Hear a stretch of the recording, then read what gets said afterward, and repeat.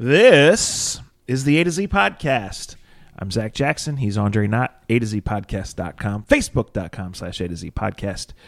Shouts as always to Scene, to the Honeymoon Grill, to American Fireworks. And Dre, we're going to start with this. We're going to play a little American Fireworks Glory Days, mixed with some trivia and mixed with some chuckles. Trivia too, huh? So free agency, the NFL league year is around the corner. Right. So the other day, before I dove into one specific article on anything, I decided I was going to devote an entire day to research. You know, what were free agents getting paid 5 years ago? What were guys getting last year? Right. What's the kicker market going to be like? All this stuff before I kind of plot my way. Right. And because it's logical to think the Browns are going to add a kicker. Now, whether they're going to go spend on one or I just heard the special teams guy talk about how much he likes Greg Joseph's leg. Well, the thing is that Greg Joseph's never done it. They love his leg. They just, if they're going to be in playoffs, I'm busting balls. Right. I love when they have that. The guys are, I love everything about it. Yeah. So I'm like, all right. So I start going through.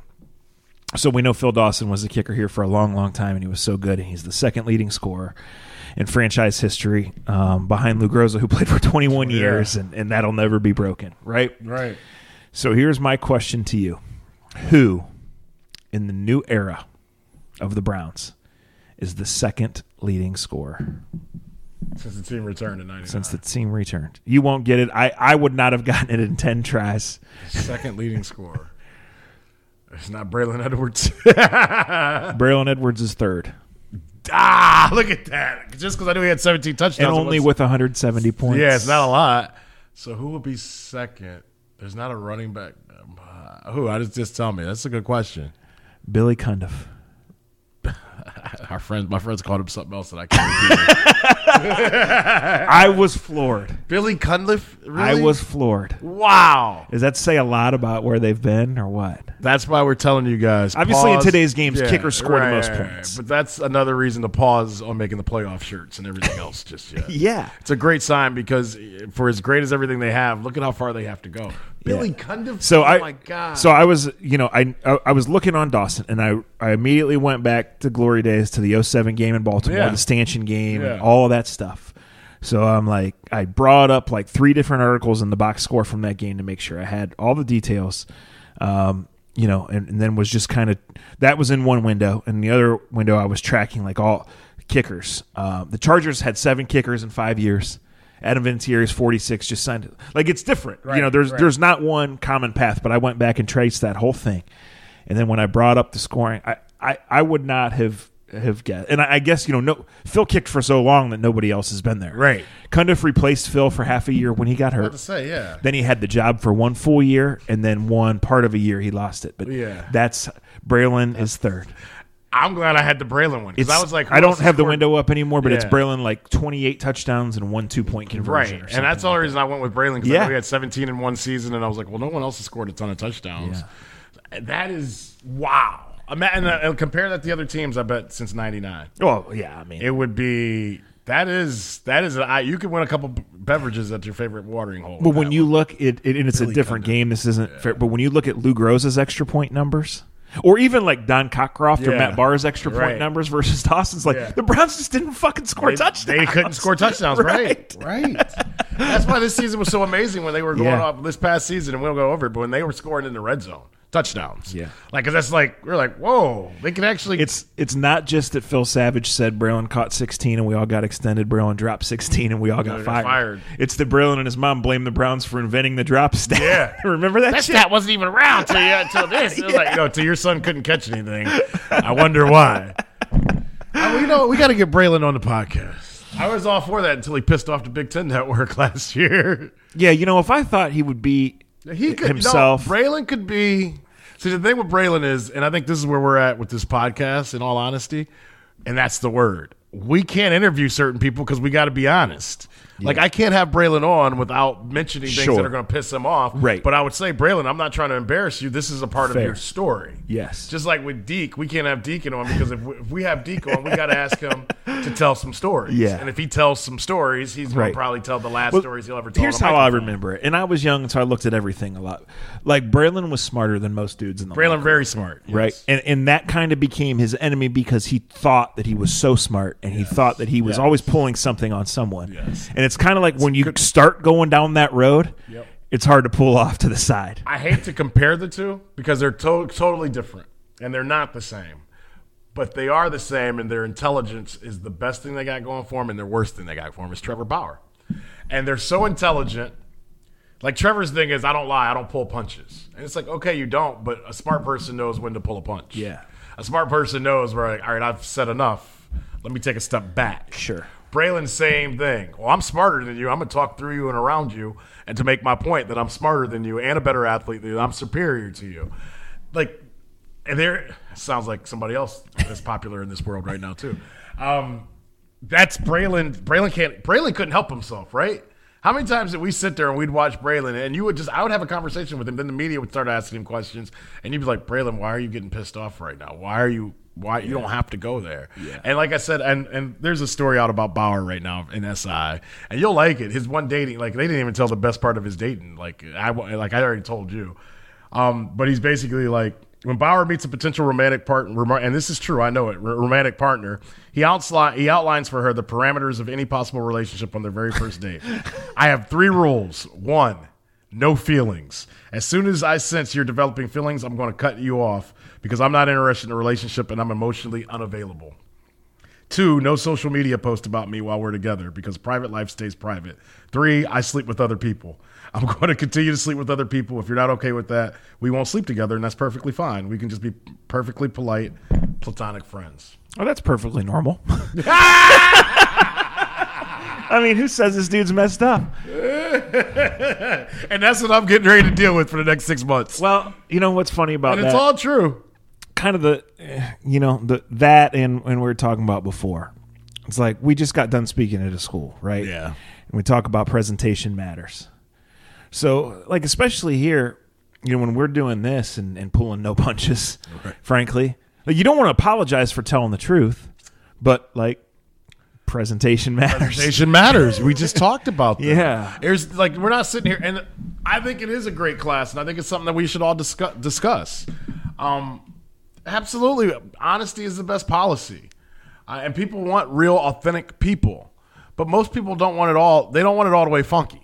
Yeah, it's like, all right, sure. So you can take me to a certain place. Not only do they not want it, there's times where it just doesn't really call for it. Right. You can make your point, state the facts. Without going all the way. Yes. And I think Trevor and Braylon, I never would have put these two in the same box, but they are a little. We almost had Trevor on the podcast 2 years ago before he became Trevor Bauer. And he said to me, and I'll give him credit, he goes, Dre. He swipes right, but go ahead. Yeah. But he said, he definitely does.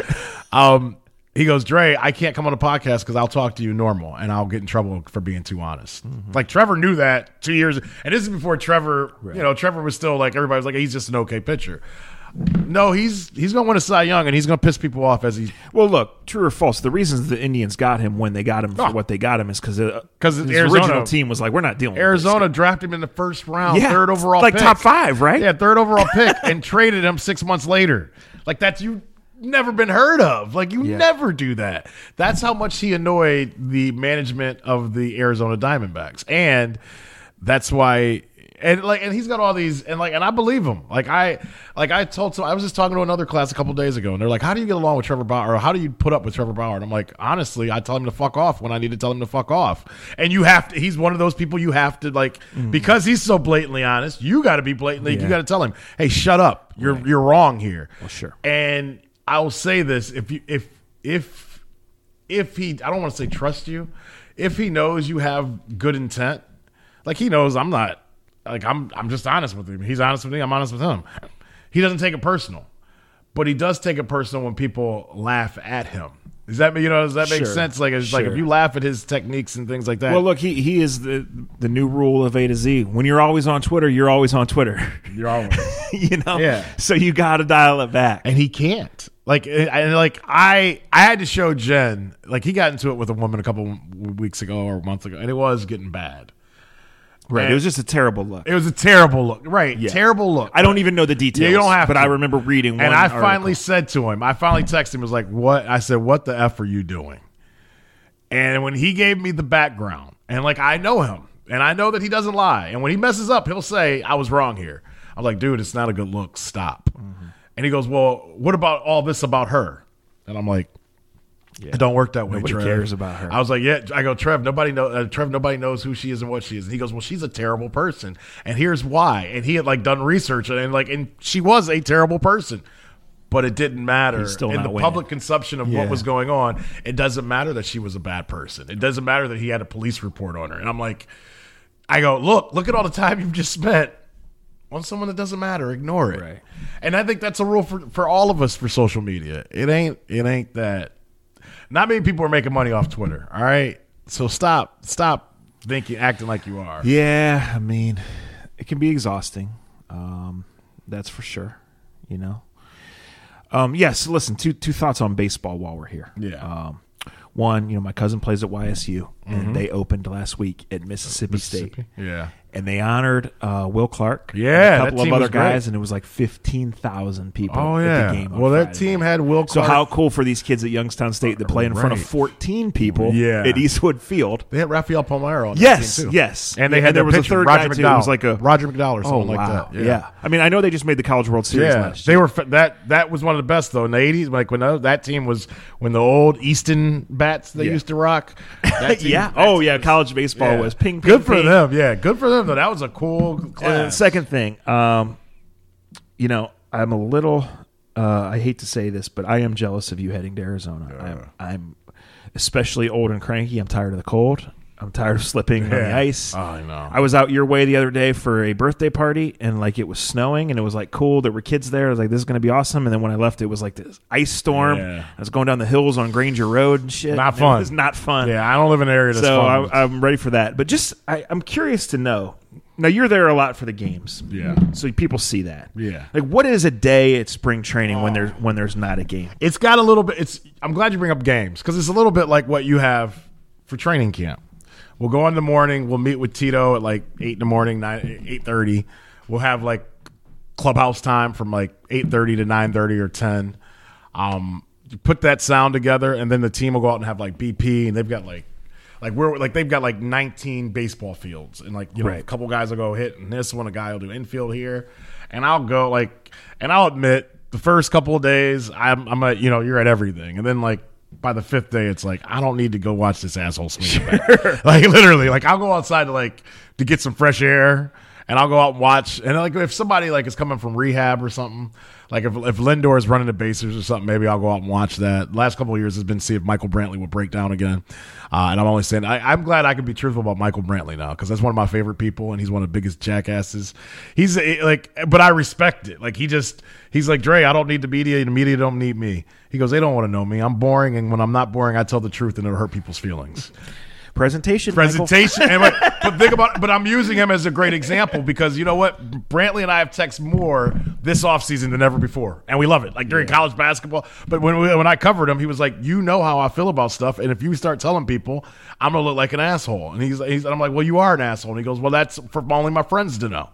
And he's not but he's very down. But we would go watch him, and he'd be like, dude, if I get hurt, they'll tell you. You don't need to come follow me to watch. I'm like, it's my job. Yeah. So we'll do that, and then I'll go back, I'll eat lunch or whatever, and then they usually play at 1 o'clock. The cool thing about Arizona is all the games, if they're not at home, all the games are at the most 35 to 45 minutes away. I don't have to go to all of those.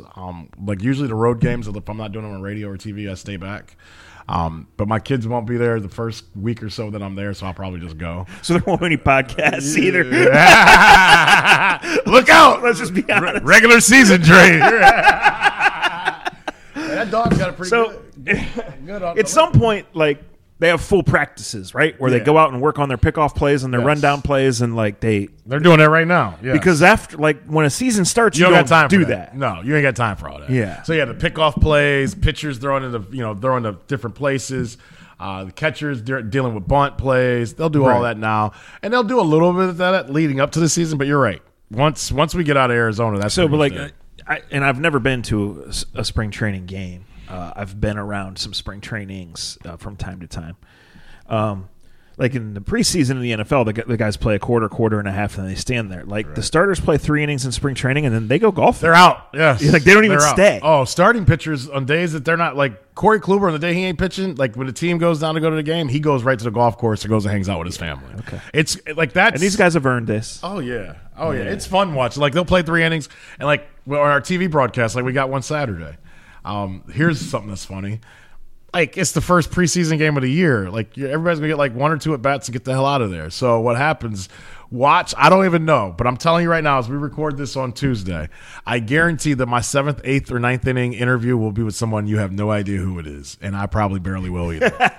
Because all the guys you know will be back at their apartments. Will be back on a golf course. They won't be at the ballpark. Let me know how it goes. I'll be watching Horizon League hoops. I bet you will. I probably will be too on my laptop. I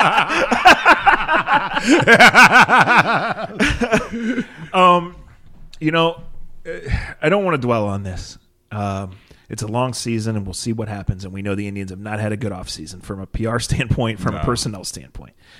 And in a way, it's unfair that Frankie Lindor, 2+ years from free agency, is having to talk. But in a way, this is the reality, right? What have we talked about on this podcast for the last 5 times? NBA hypotheticals. Yes. And and the reality is there. And it's going to hang. He's, I don't think he gave Cleveland warm and fuzzy feelings with his answers on Monday or whenever it was. But I think he answered it like a pro. Yeah, he did. And I think he's just going to have to deal with the fact that this is what's out. And the team's going to have to deal with the fact that this is what's out there, too. I'm going to tell you this. He ain't going to deal with nothing. Because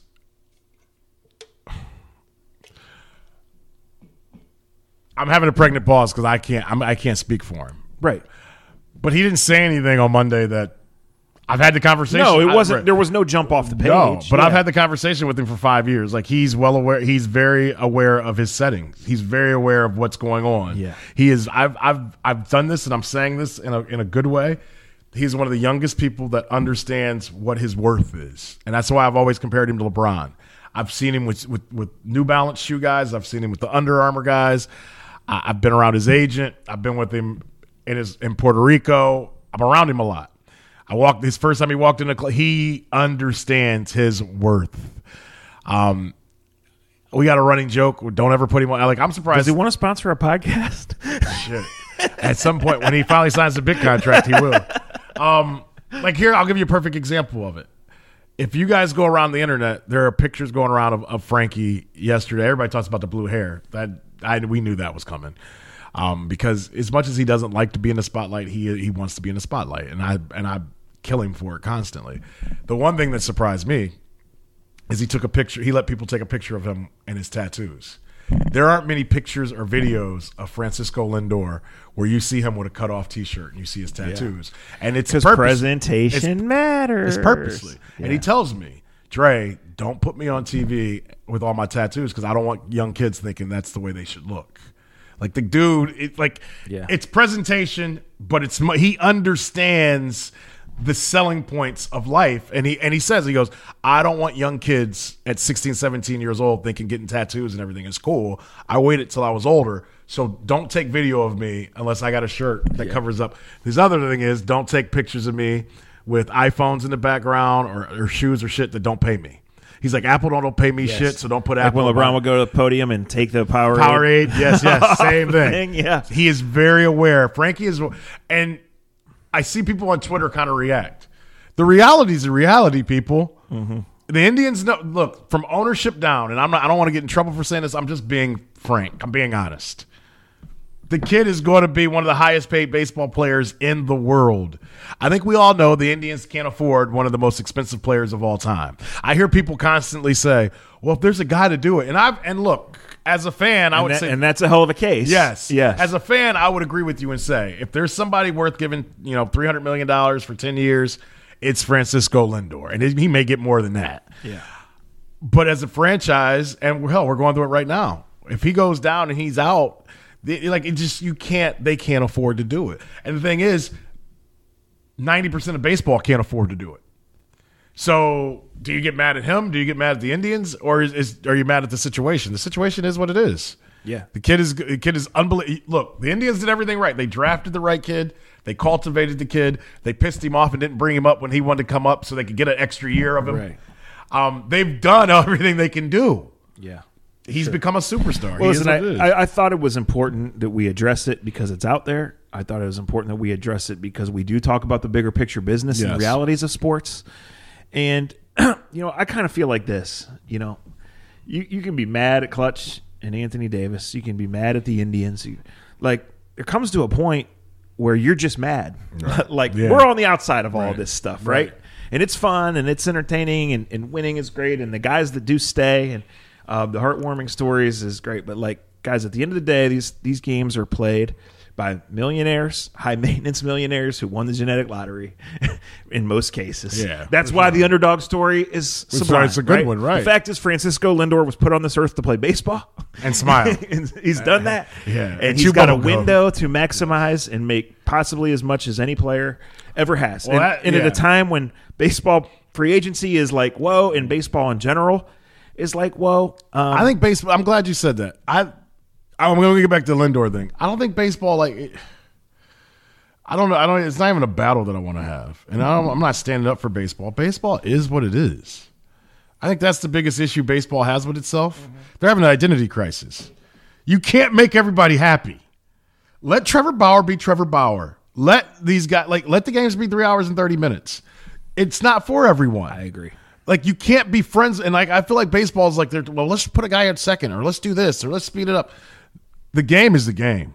And if you don't have the patience to, and I don't blame you, if you don't have the patience to wait 3 hours, 3.5 hours, if you don't have the patience to sit through a game, to me, there's nothing better than having a beer, sitting in a baseball game, shooting the shit, and it goes as it goes.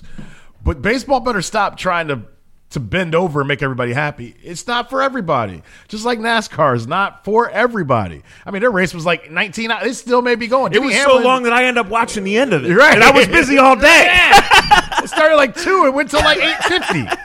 I just think, and we got to take this in life. Did Dick Trickle win? Dick Trickle did not win. He couldn't get his tricky. He couldn't get his tricky to Dicky. I'll save my Dale Earnhardt jokes for the text. But here's the other thing with Lindor, and I think this is the one thing that he says perfect, and he means this because I've busted his balls on it.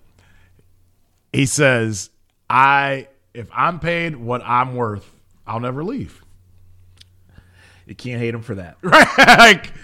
And I always say to him, and I say the same thing. Well, last year, him and I got into it.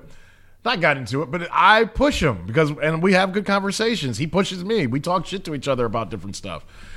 First thing he said to me when he saw me is, it looks like you lost weight, Tubby. But remember when he took LeBron down, the mural of LeBron? I go, you really want to be up there when you know you could leave in a couple of years? He goes, well, that's not my problem. And I'm not quoting, but close. He goes, it's not my fault or my problem. He goes, but I want to represent this city, and I feel like I'm the best athlete in this city, and I want to represent it. I want to be up there. Yeah. I want people to. I want kids to go by that and strive and want to try to be like me. And I go, do you want to deal with it? I go, do you want to deal with it when they yank that son of a bitch down and you're not here anymore? Do you want to deal with that? And he said to me, he goes, I don't live my life that way. He goes, if I live my life and I work as hard as I possibly can, I still should be a dream for somebody else for kids to look up to. I want kids to look up to me. Wow. And I was like, all right, good view. But I go, your feelings will be hurt if that thing gets yanked down. Everybody's calling you an asshole for being greedy. Well, when LeBron left, it certainly opened the door for Frankie Lindor and Greg Joseph and those guys. So you said New Bell. I got to tell this story. So Greg Joseph. Not that I'm going to be running the Boston Marathon or even the Akron Half, but I've been trying to get my fat ass a little less fat before boat season. Just trying to feel better. Yeah, I feel you. Because you know what you're going to do. Super Bowl is my new year. Yeah. Right? So on Monday nights, I'm motivated because there's Big 12 basketball on. Yeah. So I go put my ass on the treadmill or the Stairmaster for a little bit, and I watch the games, So I did that last night to the point that I got home at 10:30, and I couldn't walk. So I'm wound up so I couldn't go to sleep. But I was man, I'm hurt. Like I am in sad ass shape. Yeah, I got no problem saying that. Right. So I'm hurting. So I was stuck to that couch right over there and just scrolling Instagram and Twitter, like just mindless stuff. Right. And you saying New Balance reminded me of this. I'm so glad I did. I found somehow the Kawhi Leonard. No, an account where this guy finds sneakerheads pictures, their cheesy ass pictures, and superimposes Skechers shoes over them. And I'm gonna find it. Oh, you got to. I'm gonna highly recommend it for you guys. It's called what is it called? I know I'm ruining it right now. It's all right. Skechers, yeah. As you're talking about that, I'm looking at Twitter, and this is Akron in a nutshell. It's called Nice Skechers Diameters on Instagram, and it says a collection of the hottest people wearing the hottest shoe, the Skechers Diameter. It's this brown old man shoe. My dad has 3 pairs of them, and he takes them and puts them over top of Jordans and of all sorts of things. And I just would really recommend it. That's just what kept me. Imagine having time to do that. Well, sure. Imagine having. But you know what, Dre? What's that? People have gotten famous and made a little money on the internet for much less creative things. I'm about to make my kids do that. Open up their gifts on YouTube. Kids make millions. Like that's what my kids want. You've been in my house, and AJ wants to look at the iPad. Like his sister and them, they watch kids play on YouTube, and these kids are getting paid. I'm like, what? Like, yeah. What do you get out of doing that? Like, why do you want to watch a kid? But I will say, when we like a Christmas Day, like when we got the kids had all this new stuff, and I'm like, AJ, how'd you know to put that together? He was like, oh, I watched him do it on YouTube, and I'm like, he's doing all kinds of. He's 4. He's 4, right? Smarter than me. I'm like, shit. I'm like, like literally, he's doing stuff with the toys, and I'm like, how do you? And he's like, well, we watched it on YouTube, and they were doing it, and we would have never known how to do this. It's a different world, in so many different ways when it comes to that type of stuff. So when we do what we did today, which is sit in front of 50 kids, maybe not even, like a little bit of more glory days here. American Fireworks. What goes through your mind? Because we both sit there and we know it's like, all right, we can't bore these kids. But when you're looking at them and they're looking back through you, like that blank glare, like today, like you said. I thought this group was pretty good. This was good. Yeah. And you got a cuss word out in there, which was good to break the ice. I always say, like, I'm a bad person with bad habits, so please don't tell your teacher. Like, don't judge your teacher for what I say. Right. Because I'm trying to deliver some sort of positive message. And you know it's immature to say it, but it's real. When you say the word ass in front of a bunch of high school kids, it wakes them up. You grab their attention, for sure. I might or might not have been aware of that. There might be a method to my madness. Yeah, no, there is. But like, what comes in mind, like when you sit there and you think of yourself in 5th period class? I think 24 years ago. Because as you always tell them, we're only trying. We get that we're not for everybody, but if you can help one kid in that setting, then you've done your job. Sure, I feel like it's our responsibility. Absolutely, right? Absolutely. Because I wouldn't be mater is not the only place that we do it. You know, we didn't do St. V Career Day this year for some reason, but we've done it for several years. My wife just texted me I'm listening. She just texted me the Trevor Bauer dating tips. That's where my life is at right now. Yeah. I'm glad you asked me that question. I try to put myself back into being 16, 17, 18 years old. What would make me want to pay attention? What would make me not try to write a letter to the girl that I want to look at her legs? What would make me? Because if I had that was like a free period, right? You bringing 2 idiots in here to talk to me? Well, I'm gonna do whatever the fuck I want. That's in my mind, and that's why I try to say to them, and I mean this, and anybody out there is looking for jobs. I know we got a lot of old people that listen to your asses might need new jobs too. If you have a dream, go to that place that you're dreaming of and say, hey, teach me. Most people will take you in and let you intern or spend a day with you, have lunch with you. You can learn a lot on YouTube. Yeah, we're going to YouTube. Yeah. You told a story about telling the Cavs that you knew how to work a program that you had never seen before. Never. And basically had to go online. You got your size 4 in the door that way. I did. It helped me tremendously. I got a job from the Cavaliers I had no business having. Hell, that job still runs through our tree. Yeah. Hell, Sabo has turned it into an all-star career. Oh, absolutely. And he's very good at what he does. He's good at what he does. And he started somewhere. Yes. Yeah. And he's been all around the world quite literally doing it. Right. So that reminds me, good foot in the door, get your Sketcher in the door story. So one of the things that makes me cranky when I do go put my fat ass on the treadmill is like, well, first of all, I notice they play a lot of unedited music, and I'm clearly I'm not scared of the F word, but different settings, different strokes for different folks. But like I have a certain set of podcasts that I like to listen to, and sometimes they play the music so dang loud that I can't hear them. But this is many years ago. I remember I was walking somewhere, or maybe riding the exercise bike or something. I was listening to Ian Eagle, who is very accomplished announcer, all around good guy, and in Cleveland. He's unwittingly kind of a joke of the Browns were so bad for so long that they always had Ian Eagle. He's been like the team play-by-play guy. He tells a story of this is all he wanted to do, and he's waiting for his break, and he's doing high school games, and he's doing the Mac with 2 A's and all that stuff, right? And so I don't know if this was CBS or one of the regional networks.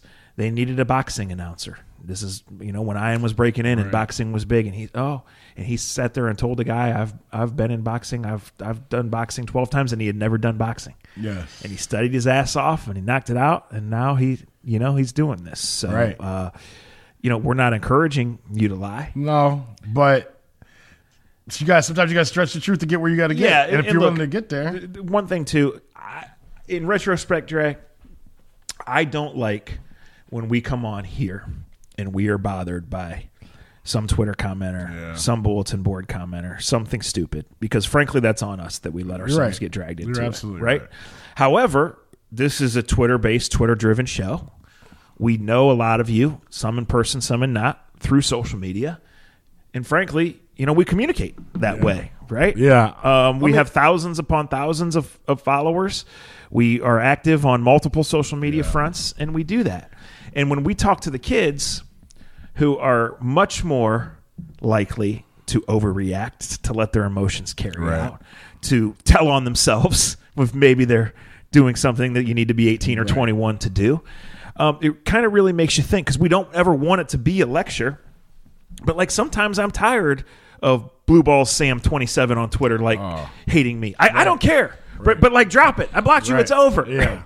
Think about that. The people that you block or you mute, and they still try to find ways to get your comments. Oh. I mean, I saw like I said, I spent an hour and a half on that couch last night just scrolling online, just trying to get to where I was tired of brainless stuff and ready to shut my own brain down. And I scrolled upon things and I thought, but then ultimately it's on me. Got you. Right? And damn well, the Indians have taken a lot of shit. Some of it deserved. Oh, yeah. And over 162, even in the good years, right? I'm going to see some shit. You're going to get fed some Twitter shit burgers. Oh, yeah. I'm getting some burgers. Let's start this weekend. Yeah. So as soon as we put up the lineup, where's the outfit? You're not even in Arizona. You're already taken. I'm already, It's a part of it. So, let's do better. Let's not respond. Yeah, you're right. You're right. I'm.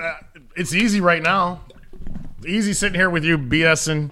Sure, you're absolutely right. It is, and I'm saying this as a person that doesn't have it figured out. I'm admitting, how do you take the emotion out when it's because like you said, the first 3 are kind of you chuckle, the next 3 you're kind of like, yes, really, and then the last 10 are like, fuck you, screw you, fuck you, I think that's human nature. Yeah, I'm not saying it's okay, and you know what, the days where I do just ignore, I don't feel better immediately.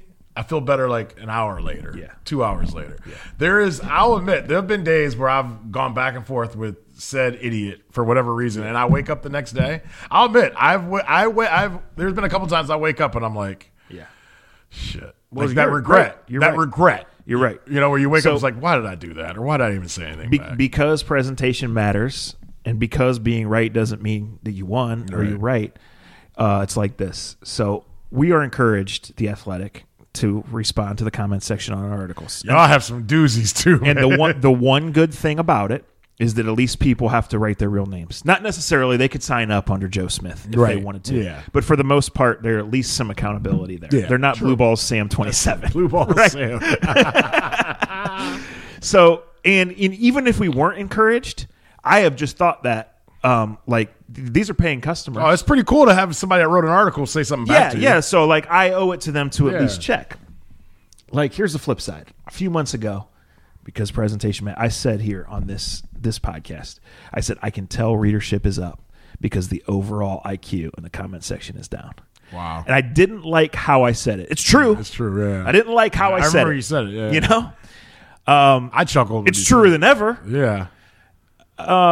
But you're writing about. But you're also at the time you're writing about a team that's hot and fun. And well, sure. It's totally different. That plays into it a little bit. It's totally different. It's just now it's speculation season, right? John Dorsey's not sharing his plans with anyone, let alone me. So I say that dude in Denver will know something. I say I could see it going this way.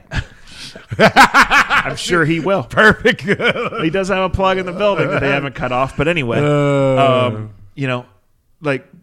I see it going this way. Or based on 2 years, and this is why I did this research, I see this. And then when I'm told I'm absolutely wrong, come on. So it does take a certain level. My first Kareem Hunt story last week that had 200 comments in the first 10 hours that we talked about, I didn't even venture to wade in. I didn't need to. You don't need to. But like another one where a mailbag say where I'm talking 6 different topics, I don't know. Well, on another level of this, you talk about presentation. And I tend to agree with you. All-star games are all-star games. And anybody that goes on a radio or podcast or Twitter and tries to pontificate one way or the other about, the game is – stop. Right. If you're judging the game off an all-star game, the problem's you, not the game. But I'm going to ask you, you're a basketball fan. I respect your basketball knowledge. I went to a girls' high school game last week. I've been to a couple high school boys' games. I've been to an Akron game. I haven't been to as many games as you, but I've seen some hoops locally. And I've watched a lot of NBA and I watch a lot of college. And I think this is one, and this question is kind of open-ended. Is basketball, and you've seen a lot of different levels, is basketball better? Like, let's forget all the Twitter shit. Let's just talk the game of basketball. I wasn't crazy about all the shooting of three-pointers, but after seeing all the different levels of basketball that I've seen in the last month, I kind of get it. Everybody shoots threes now. Everybody. Girls basketball, boys, everybody shoots threes. And like my buddy told me, he goes, as much as I hate it, they do shoot better than they've ever shot before. And when even watching the All-Star game, the little bit I watched, it became a three-point contest, and I'll admit, it was kind of fun to watch guys shoot threes, and to see, not just shoot threes, but can make them. Yeah. Have we got so caught up in all the other stuff that we don't realize that we're in a different phase of? Again, I would love to talk to Babe and guys that coach it because I'm sure it's different from them. But there's a lot more coaches, preaching. Which one of Babe's personalities would you like to have on? The coach. I don't want the little jackass with the white belts.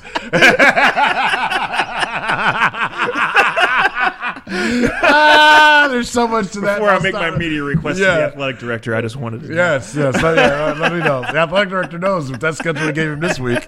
Talk about Hell Week. I know there's a lot of coaches coaching. Manny Machado to the Padres. Oh my! Just came across. I knew it was. I knew it was possible. I didn't think it would happen. Wow! But all right, we'll get to that. Yeah. But is basketball? And because you're a purist, so it's not even a purist. I think the game. I'm a hoop fan. Yeah, you're a hoop fan. I think the game is a lot better than we give it credit for. Is what I'm going to. I think the game is healthy right now. I think that's a good word. We're playing at high levels, and I think for all of what a lot of people don't like, 14-year-olds with mixtapes and all the transferring and the me first stuff that's at the highest level, that's the league that's the best soap opera on television. I think we have a lot of good players. I don't think it is positionless basketball, or it will ever be, but I think there are more big guys that are more skilled than ever. Right. I mean, certainly the three-point line is devised ways to attack. In some cases, you absolutely do not shoot a 17-foot two. Right. You get the three. And coaches will tell you, Dre, that the emphasis on the three-point game has actually made it so when you do have a true post player, it's open the he court can up. be more dominant than open ever. The court. Open things up for him, and teams aren't used to defending. Right. They're used to running to the three-point line and defending. The three-point line. And the driving kick is so big whether now. it's at the high school level or the smaller college level, when you have a high-level post guy, he has more room to operate than ever. We don't have these conversations anymore. And we can go with baseball. Well, because we don't talk about any games in the NBA. Right. Any. Right. And the game is, like, as much as I don't like watching Houston, Golden State has made basketball fun, man. And to Mike D'Antoni's, he has to a little bit. defensively and some of the things they do. But there's a lot of fun teams to watch play basketball. Sacramento's, even though Joy out and I don't have anything against the Kings. The Kings got something against themselves. Yeah. It's not me. Read The Athletic. It's not me. We do appreciate you listening. Yeah, I do like how Fox plays. I like what they have. I like the Peja Stojakovic. Like, our age is showing, too, because the guys that are putting the teams together, we watch play. I watched Vlade. I went to the lottery last year. Oh, my God. Standing in the lobby. Right. It was like a who's who. Of 90s basketball. And like 9 or 10 guys, I was like, is that him or him? And I was like over there, like charging my phone, so I could Google who it was. Right. Yeah. I wanted to get that out there as we go along, and I know, like in Northeast Ohio, basketball's in a good place. It's if you can erase, and it's kind of like life now. Yeah. It's like going on Twitter. Like you just used Twitter perfectly. You looked down while I was talking. Hey, Manny Machado signed, and you moved on. Yeah. Cut the fat. If you cut the fat, basketball's pretty damn good right now. Is my point. It is. But it's hard to cut the fat. It is. Well, I'm glad you said that because this is one point I wanted to make. And it was a week ago tonight they came from 22 or 23 down with 9 minutes left. Oh, my. Yeah. Watching Zion, and we will argue, and we did, and you're right, that a lot of guys have not had a jump shot at that age.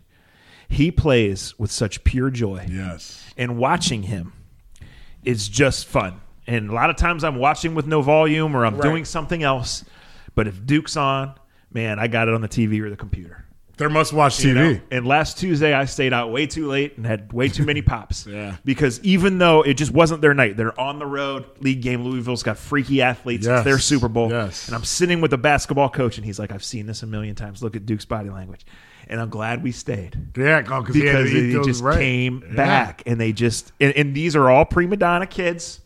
All AAU kids. But they like to compete. The Duke boys like to compete, and though. Down 20-some with 9 minutes left, they decided they weren't That game told me something. They wanted to compete. Yes.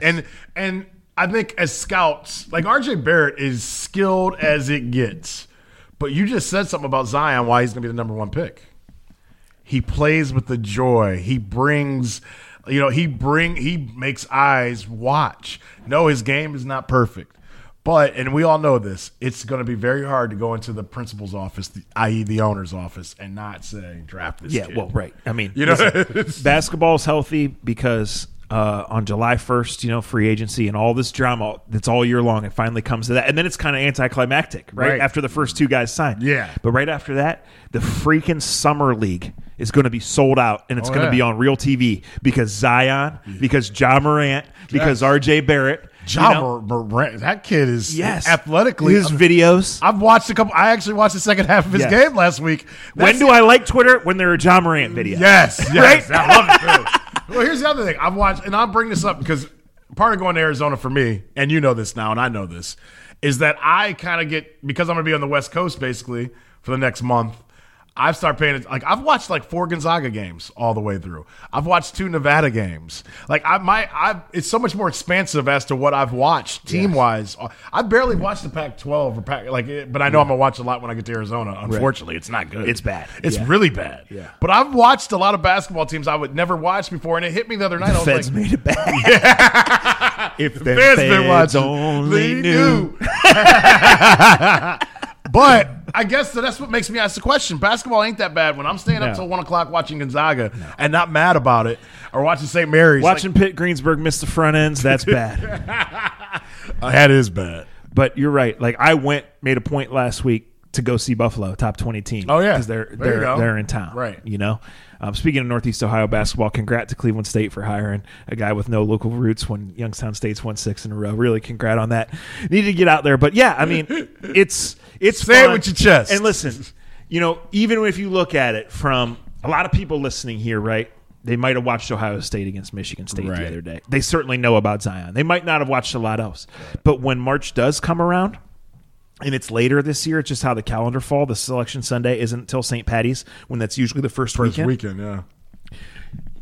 Ja Morant's conference tournament games are going to be a big deal. Yes. The ACC tournament games are going to be a big deal. And then when you get to that first round, the built-in draw. I mean, last year, Dre, the 16 winning, I would have bet you $1 million that would never happen in our lifetimes. It just happened. Yeah.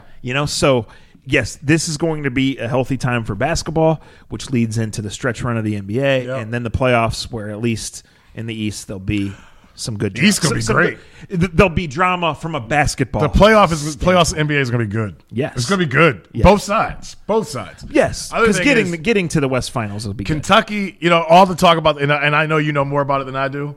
And my dad called this out like 3 weeks ago. He's like, Duke's got all this love about their young guys. He goes, Kentucky's guys are figuring it out. Oh, that big guy is. That big, yeah. Like Kentucky PJ is Washington. Kentucky and Tennessee are going to play again. And Tennessee's legit too, people. Tennessee is legit. They're an anomaly. They got no freshmen in the rotation. None. Yeah. None. Yeah. But so that's going to be another tournament that's going to be fun. I just wanted to get that out there. It's so fun. Yeah. It's so easy to talk about the drama of basketball, but the basketball is in a good place. It really is. And it's so good for us as we sit here to like talk about an actual sport. Right. Right. Like seriously, it hit me as we were talking. I was like, dude, basketball is fun. I know the Cavs aren't fun to watch, but there's a lot of other ones that are. So I don't know for sure, but I'm hoping that I can get when I get to Indy. Butler has a home game. I've never been in Hinkle. Oh, you got to go to Hinkle, yeah. As a basketball nerd, I got to go. You absolutely have to. So you know what? Have they hurt themselves though by moving? Like, did they come too popular for their own good? Well, it's possible. You know what I mean? You understand? They keep launching these coaches. I mean, look, it's the money game. I know. You know, they're a school that I just liked them a little bit more when they were maybe a notch lower conference-wise. Well, let me tell you how this works, like the realities here. I just talked about we watch every Duke game, right? And when we don't see it, it leads every Sports Center. Every Zion dunk is all across Twitter and Instagram and all this stuff, right? We haven't missed one. In the horizon, there's 6 ESPN games the whole year. Wow. And most of them are 9 o'clock Friday on the U. Yeah, that's true. So now there was more when it was Butler. They had 11 a.m. when I was Saturday or Friday one. I was talking about this with someone the other day. And they're like, well, I remember watching Cleveland State. Well, yeah, that's when Butler was in the league. Right. Now they're gone. They get 6 games the whole year. 6. That's crazy. Yeah. Sorry. Now they get to say they have an ESPN contract. Right. But 6 games ain't. This is the reality. Yeah. That's a good point. In college basketball, I think people get turned off by the number of upsets and the unpredictability. Well, try taking a bus ride to Green Bay. Yeah. Playing a game. Yeah. And like these kids from Kentucky. Yeah. They've been in this culture where they play 4 games a day and they fly. Well, when they got to go play a road game on a Tuesday night at Auburn in Missouri where everybody hates it's the biggest game in town. Yeah. Like it's why they lose these games tough. every year. It's tough. There's a human nature. Well, even in in the Horizon League, those trips aren't fun. Like you got the Ohio swing where you got to play Cleveland State, Youngstown State. You got the Milwaukee swing where you got and it's a week on the bus with tutors, and it's not sexy. Like it's not like it's and then like you said, and you go into Milwaukee, Green Bay, where that is the big game that is everything. Even in the town. Big Ten, like Ohio State will bus to the Michigan schools in Indiana. They'll fly back charter. Right. Well, guess what, guys? There's a line down the where these teams don't fly. They're like the Pac-12 is getting murdered, right? Well, they don't have charter flights. They have a bad TV deal. Right. So, especially when the feds get involved, all of a sudden the Pac-12 don't have the players that the big boys have. What's going to happen with all that? What's going to happen with because like Arizona, like this is weird still. The whole I don't. What comes out of that? Like every once in a while you'll see on the scroll a coach's name, FBI. I'm glad you brought this up because I want to say this about kind of the whole NBA discussion. So when all this started to come out, it was like, well, duh. Yeah. Right? We know about $100 handshakes and shoeboxes and all this stuff. And we know, of course, this deal was going on. Like, I laughed. One of the major newspapers, when we were talking about Anthony Davis and his roots a couple podcasts ago, one of the major newspapers reported, like, somebody stuck their career out there. Like, his father was given $20,000 by Kentucky. Like, we know. Well, guess what? Ain't nobody getting Anthony Davis for $20,000. No. It was like $400. Yeah, right? 20. Yeah. That's what they get Zach Jackson, Andre Knott for. Yeah. So anyway, people are like, well, of course, and then there were some bigs in the spotlight, and it ended up being the little guys taking the fall, which I guess is a lesson of America. But what people have told me, Dre, is that yes, this goes on, and there's always something going on, but sometimes guys have gotten these big time players by simply offering access and notoriety to their posses. And I know that's a buzzword, and Rich Paul and LeBron hate to see it, hate to hear it, and I get it. But to the handlers, the AAU, just by giving them tickets, just by letting them be around. And so when you kind of look at the culture, and there's always an agent, there's always someone else, right? Absolutely. There's always someone wanting to transfer. So these guys have been courted their whole lives. Come play for us. Come play for this summer team. 1 year in college. They don't learn loyalty. And the people around them, They just want to be in the spotlight. Wow. So I've just been, smart people have said it's not always a shoebox of cash. No. It's we got a couple extra passes for the party at the All-Star Bling, game. bling. It's when you come, we will make sure that you sit in the seats where you're on TV. Where you're seeing. And none of that's against the rules. Nor should it be. No. That plays into what we talked about the last podcast. I get that Rich Paul isn't everyone's favorite, that Mav Carter isn't everyone's favorite. But you've said this about LeBron, and we've said this. Look, ain't no more LeBrons walking through that door. No. Well, their whole team, I can give you all the glitz and glamour you want. What has happened with that group is unheard of, and it's probably not going to happen again. But I will give them credit. They got the opportunity, and they've ran with it, and they've made the most of it. Absolutely. And I get, there are kids around the country, there are groups of kids that are going, hey, we want to be the 4 horsemen. Like, you're going to be the baller. I'm going to be the agent. They're living. What was the movie with the TV Entourage? We're seeing it here with, like, Joe Hayden and shit. Right. Right? Yeah. Like, they're playing their Entourage. Yes. Like, they grew up, like, there are kids that grew up watching Entourage, and LeBron and his crew became Entourage. And now you have kids that are in Kentucky. I'm sure Zion has a cousin or an uncle or a brother's cousin, somebody named Williamson from South Carolina is living it up in Durham, right? Living it up. And he may be driving an 85 Bronco, but like an 05 Bronco. Yeah. But he's living it up pretty good, and they don't got to give him any money, and there's nothing probably. But he knows, I'm a step away from being able to – because everybody's got a guy. Yeah. I think the disconnect, is that not everybody's going to make that step. No. Like what happens when you just become a D-leaguer? Like Zion is an outliner. Like he's going to make it. He's going to get a lot of money. Sure. But like that 4th recruit that Duke has, that everybody's like, oh, they got the best.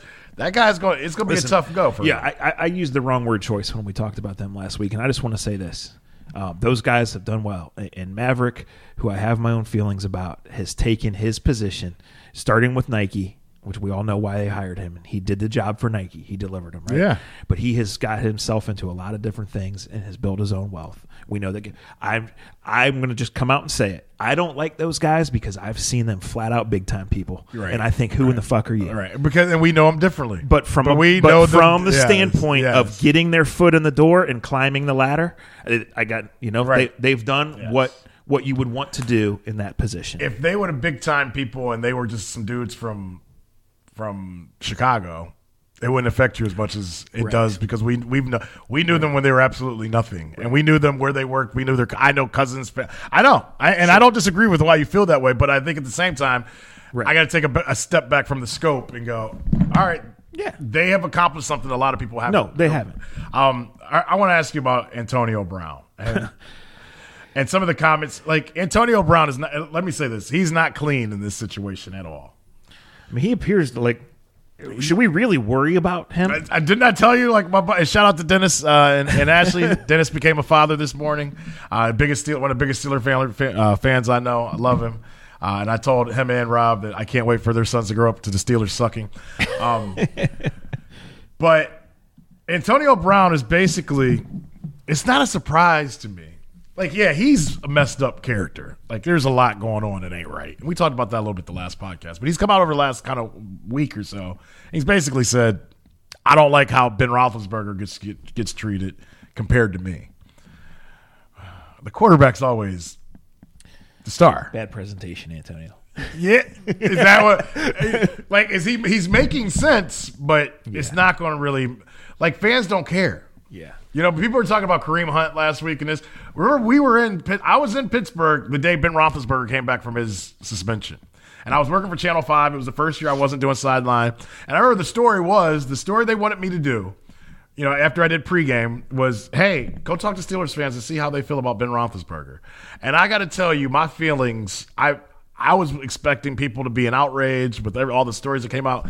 And there were women wearing the pink Roethlisberger jerseys going, he can't wait till he takes us back to the Super Bowl. The highest of NFL hypocrisy. Yes. Yeah, that's another. Yes. And I remember in Pittsburgh, they treated him like it was like they saluted him like Jesus was walking on water. Even though we had just read some of the nastiest, dirtiest stuff about him, they didn't care. He was their quarterback. Yeah. AB doesn't get that. And I get Tomlin is a let Ben be Ben. And Ben, for all intents and purposes, for everything I've gathered, not the best person in the world. AB's trying to call him out on it, and it's like, but AB, you can't not play. Yeah. You know what, though? This is, again, presentation matters, and the line is fine. AB comes off looking dumb there. Yes. And overall, he comes off looking cuckoo. Yeah, especially with But if he really wants out of Pittsburgh, and apparently he does, you know what really sealed it? The tweet when he said it's time to move on. There's no coming back from that. Right. Whereas the flip side of that, a week earlier, Rich Paul and AD go public with their trade demand, and they're the bad guys. Right. I feel bad. AD is in a bad place. Have you watched his body language? I think he got bad advice. Bad advice. Because if they wanted to hold Magic Johnson, if they wanted Magic Johnson to do that, and all the layers that went into that, ended up with Dell Demps getting fired, right? They could have. Right. They didn't need to do that publicly. Adam Silver has a point. Yes, you guys can have all this power. Yes. Don't do this. Don't do this. You don't benefit from it. We don't benefit. It makes the league look bad. Yes, and for the casual fan, and that's why I wanted to have the conversation I wanted about basketball. Basketball is not in a bad place. We just got too much information out there right now. Basketball is in a decent place when you look. There's too much rush to be out there. Too much too soon. Here's the latest AB quote that I just picked up on. And this is just no feel. If you're one of those teams out there with the camaraderie bad, the energy bad, the players are haters, I don't want to play there. I don't want to go there. I don't want to go waste no time. AB, those are all the things you look like. This is why they're not even going to get a first-round pick for you. They might not get a second. Could you imagine being that unaware of like your own surroundings? Like, dude, you didn't play the last game of the season. Yeah. Like that's no matter what reason, it goes back to. I mean, in Pittsburgh, dude, when I was there last week, they were murdering him. They were like, quote from AB, I don't do nothing to draw attention to myself. Shows up to training camp 2 days later. Helicopter. Horse and carriage. Right? Right. But you used the 1% rule when we were talking today. Yes. And we were talking about the Josh Hader situation.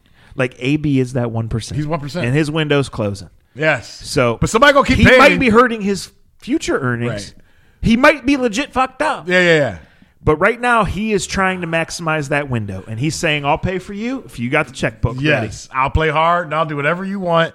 The thing is, though, once this contract, and you've seen him on Sundays do it for so long that there is some team that's going to take him. You have to. If you're San Fran, why would you not? Because he could change you for 3 years, or no, not 3. He could change you for a year and a half. I think he's got a year and a half, good year and a half. I don't know. I mean, I think he might have more than that. You really think so? I mean, little receivers have a track, but this dude's freakish. He is a freak. He's gotten better too. This is not a guy that came in as Julio Jones, right? No, he had to. Right, he's worked his way up, right. And that's what I hate about this because he is one of my favorite receivers to watch because on 3rd down and 7 in the 4th quarter, the entire stadium knows you're going to him. You can double team, safety over top, linebacker underneath. He gets open. And as we've learned here in Cleveland many times, like in the NFL, there's no such thing as a long-term rebuild. No. You get 1 year where you're down, and then it's back. And so if you're San Fran, the Rams are kind of at a crossroads. Drew Brees is older than me. Right. Here we go. If you're San Fran, you got to go for Jimmy it. G's medical report's good. Right? Right. Let's go for it. Right. What do you lose? Let's get some dudes on defense. Yeah. And let's go for it. I think they have to do it. I think so, too. I think they have to do it because he's basically said, and unfortunately, there will be some fans that go, see, this is a typical athlete. He pouts and cries and gets his way.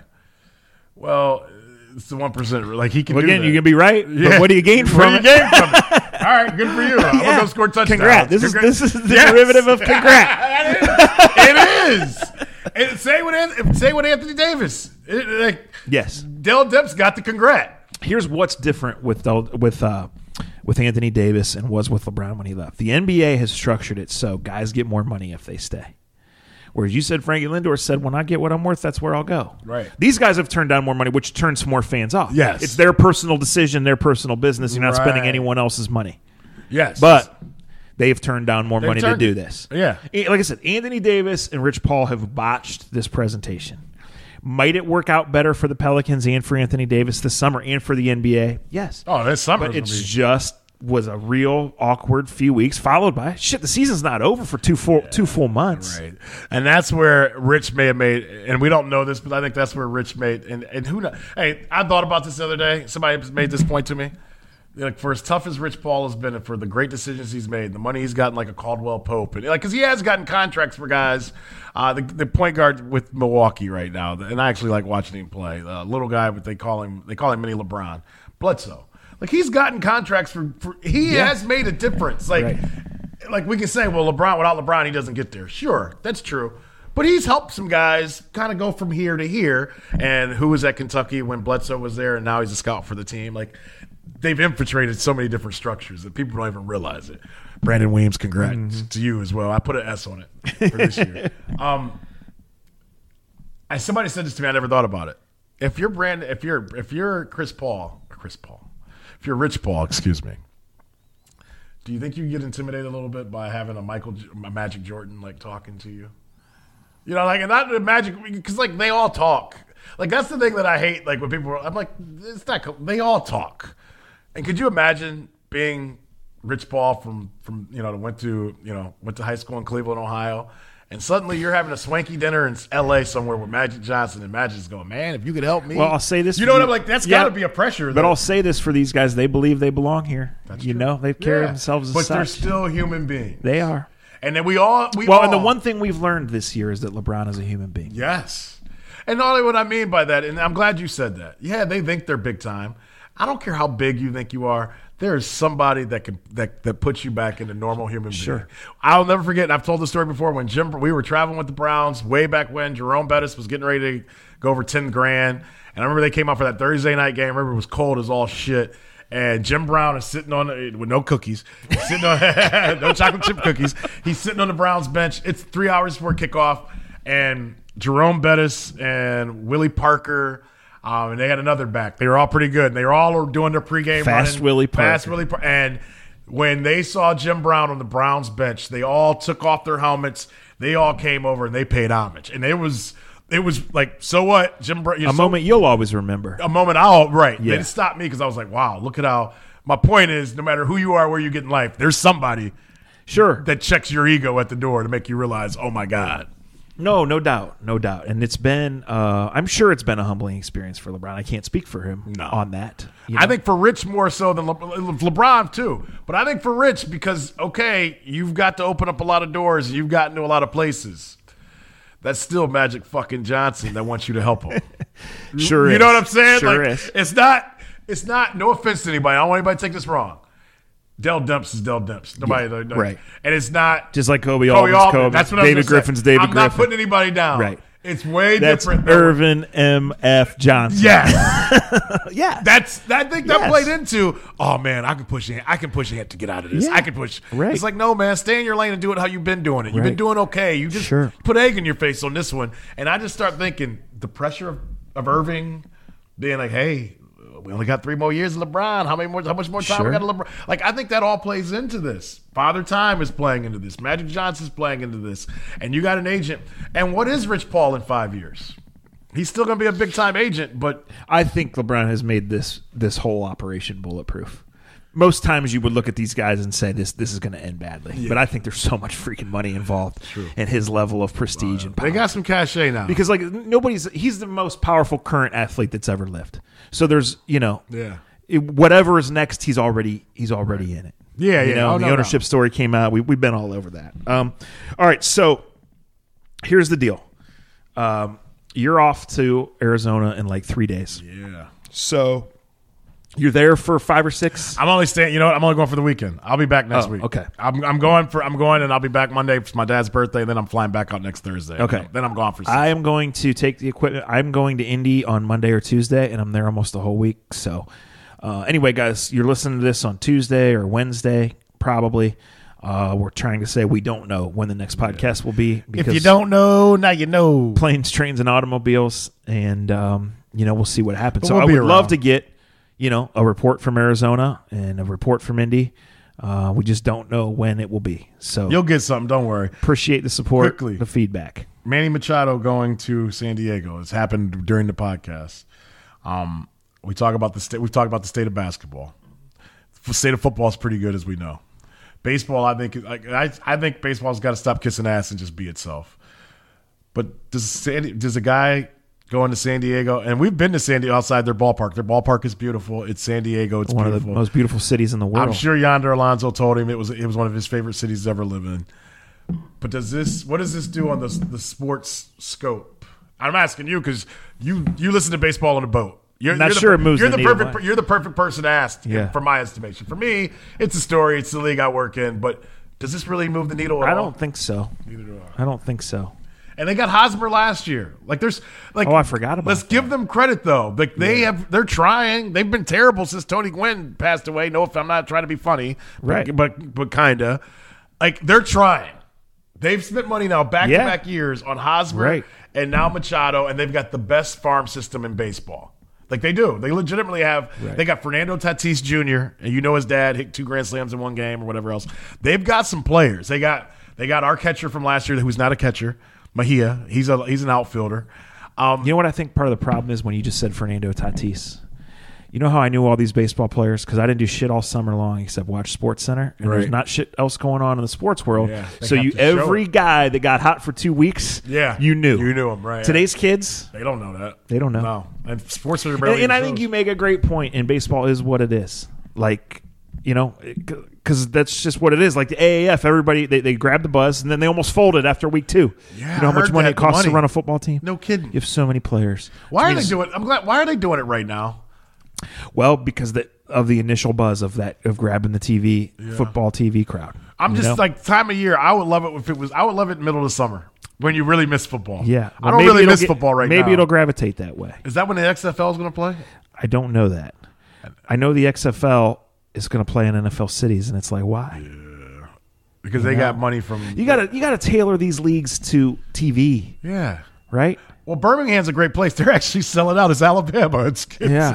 Well, I mean, people are going, sure. Right, and anywhere in Texas they'll go. Yes. But I'm saying playing one of them 20,000-seat high school stadiums. Playing a high school stadium, yeah. Don't be taking us to a big one. Like in Arizona the first week, there was nobody. It was bad. Sun Devil Stadium was empty. Yeah, it was bad. There's got to be a high school stadium or a Remember when we went to college. Mill Street in Tempe? I don't either. I'd go again, though. We were there for an Arizona State night after they played their football game. Wow. We were young and dumb. And kids, if you're getting ready to go to college and you have a choice, why would you go where you got to wear a coat? Go to Arizona State and live your life, son. Yes. A to Z podcast.com, facebook.com/A to Z podcast. Thanks, as always, to Scene, to the Honeymoon Girl, to American Fireworks. We played some Glory Days. We talked some shit. We appreciate you guys listening. Share the podcast. Spread the wealth. Be in touch. Appreciate y'all. Konnichiwa, Ohio.